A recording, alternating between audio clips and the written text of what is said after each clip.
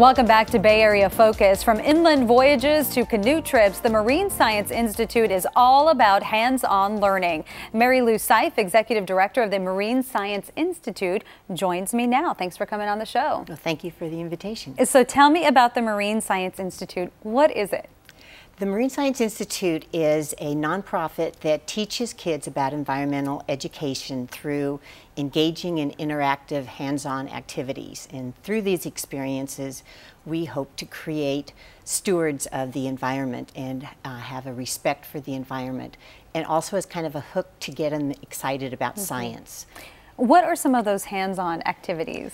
We have activities on the ship. We have a 90-foot research vessel that takes the children out, and they work all the oceanographic equipment, catching fish, catching mud and benthic animals, plankton, and learning exactly what's out there. Sure. This is a picture right now. Are they on the ship there? Yes, I think they are. Yeah, it looks yes, like they are.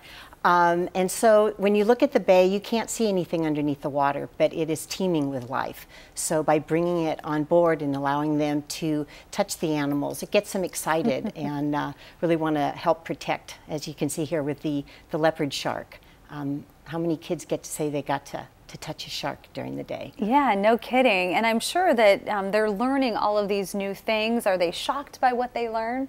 Yes, yes. They're excited about seeing the types of animals that are there, being able to actually touch them, handle them. It's not something they're reading in a book. Right. There's an experience that they're able to enjoy. And what does that do for the kids to get that hands-on learning versus reading it in a book?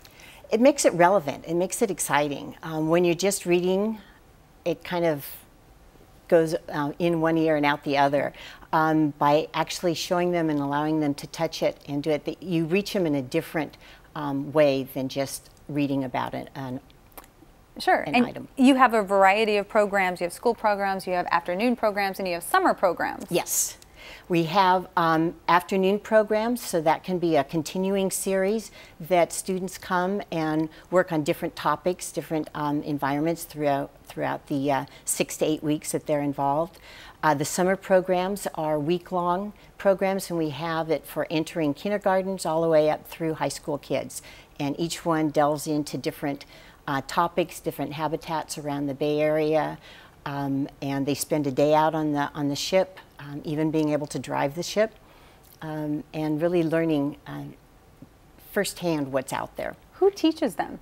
We have a super staff of college graduate instructors that have come to us from all over the United States, and we train them specifically for the San Francisco Bay Area because there is not that much information on the specifics of the San Francisco Bay. So they go through a lot of the training, and they are awesome. They show their passion, their excitement, and they get these kids totally involved.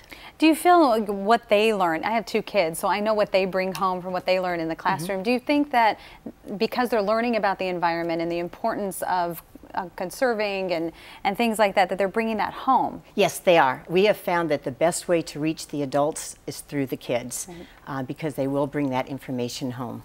So obviously this is about the environment, so there must be a special celebration for Earth Day every year.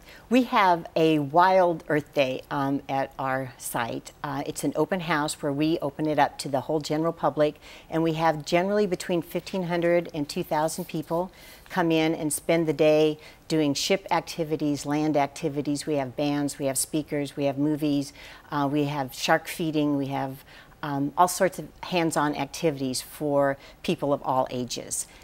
We saw the picture of those students, and there were a lot of girls and boys in that. And we found, well, our staff is predominantly female. And so having those females as role models, especially when you get into the middle school area where girls start backing away from science, it's showing them that they can be cool and still go into science. Why is that? Why are girls backing away from science in middle school? I think some of it is peer pressure, some of it's intimidation, some of it's just boredom. They're just not connecting with it. And so by getting them out there and showing them a role model, showing them what they can do with it, gets them excited about it. How many students do you reach in a year?